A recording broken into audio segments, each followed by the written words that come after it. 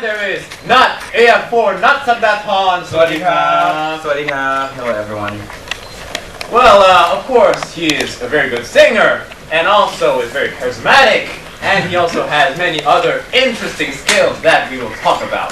Right. Okay. Such as. Well, many stuff. Okay. It's in the script. I know it. All right. Right. So here comes the first question. What were you doing before you joined AF? Before I joined AF, I was actually studying economics at Harvard. Harvard. Right. Harvard. Man, now there's another question that comes like, you know, like why, right? Yeah, when you became a singer and joined AF. Right. People always ask me that, but actually it's always been my dream since I was 11 years old. I wanted to become a singer. So after I graduated from Harvard, you know, it was like a chance to audition for the show. So I just went into the show and auditioned for it. But actually, during my last year at Harvard, before that summer before, I went into an internship in investment banking, and I decided that, you know, that wasn't the thing I wanted to do for the rest of my life, and I wanted to pursue my own dream instead. Singing is more fun. Right, of course. Well, of course, Nat applied for AF, and he was in the competition for 3 months. Let's take a look. And winning the competition, there was the result of your first album. Right, which is called All You Need Is Love. Yes. And you also had a chance to help compose many songs.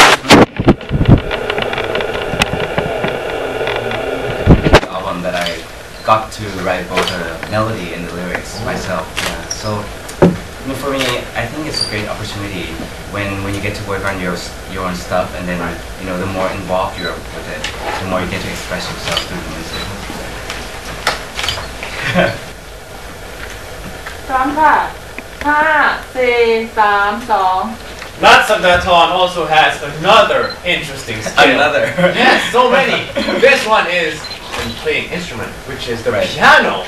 Because we can see in your MV, maybe Pumi Know Tomorrow, that you know you can play the piano pretty well. Yeah, that was one of the songs I actually composed the melody myself.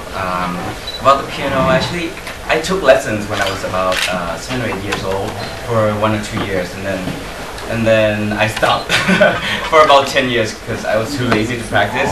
But then in my final year in college, I wanted to become, I wanted to be able to write a song. So I taught myself how to play the piano again. Like in whenever I had free time, I would go to the music practice room, just like started playing chords and stuff like that, and then tried to write a song. And then on my 22nd birthday, actually, it just sort of come out somewhere inside me. Yeah, my first song. Wow. 4 3 2 Let's now continue with his many other talents. This one is writing. Your book. Right. Last year I got to write a book called "มองทุกอย่างจากทุกมุม," which translates into looking at everything from every angle. Yeah, and in this book I talk about my experience at Harvard and how it connected to my life nowadays as a singer.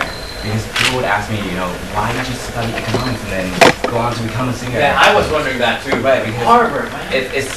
These two things seem unrelated in many people's opinions. But then in my own opinion, I feel like I can apply economics to anything in life, including my career as a singer as well. So I wrote about that in this book. They are related.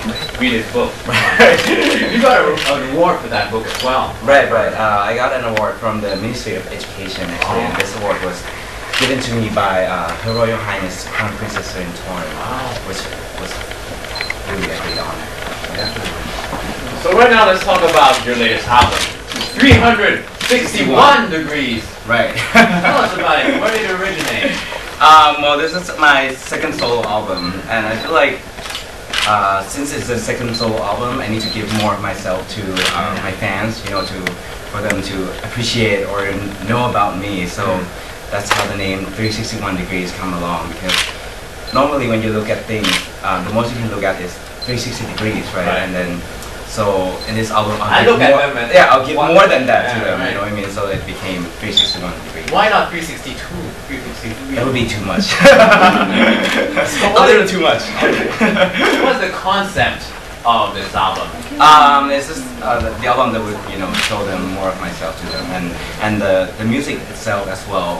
The genre sort of reflects the name of the album, which means it's mainly pop, but then there's sort of like variety of pop in this album. Some of the songs would tended toward like pop rock. Some of the songs would have more of like pop R&B elements. So those happen to be the musical genre that you like, right? Right, Your favorite. definitely. And then pop. Yeah, pop. Anything pop. So, of course, his latest single that we showed you guys already is called, of course, Without Fire. Without the fire, with fuel. Right, it's kind of hard to translate. No, Without the fire, with fuel. The meaning is good, so tell us about it. This song is the first single from my new album, and it talks about a relationship that's over already, but then the girl still comes back now and then to like That's in real life? No, not in real life. It's just in the song. The girl comes back every now and then to like sort of take care of me, and then I feel like the good things that she does to me is actually sort of makes it worse. Yeah, it makes the situation worse. Instead of being able to forget her, forget about her, and then it makes it harder to actually leave the feelings behind. I know what you mean. Yeah. I hear it on like the radio all the time. The meaning is very good. I confirm that. 5 4 3 2 Not long ago, I've been told that there was a concert, AF4 restage. Right. How did it feel to like meet all of your old AF friends? It was great actually. It felt like a huge reunion for all of us because AF4 was 4 years ago. The show was 4 years ago, and then ever since then, people some of us would get to see each other, some of us would not really get to see each other, and then but this time all of us came together again, and then not only that, all the fans came, and the concert was sold out. So it was great to feel like after all these years they still love us and always give us a warm welcome.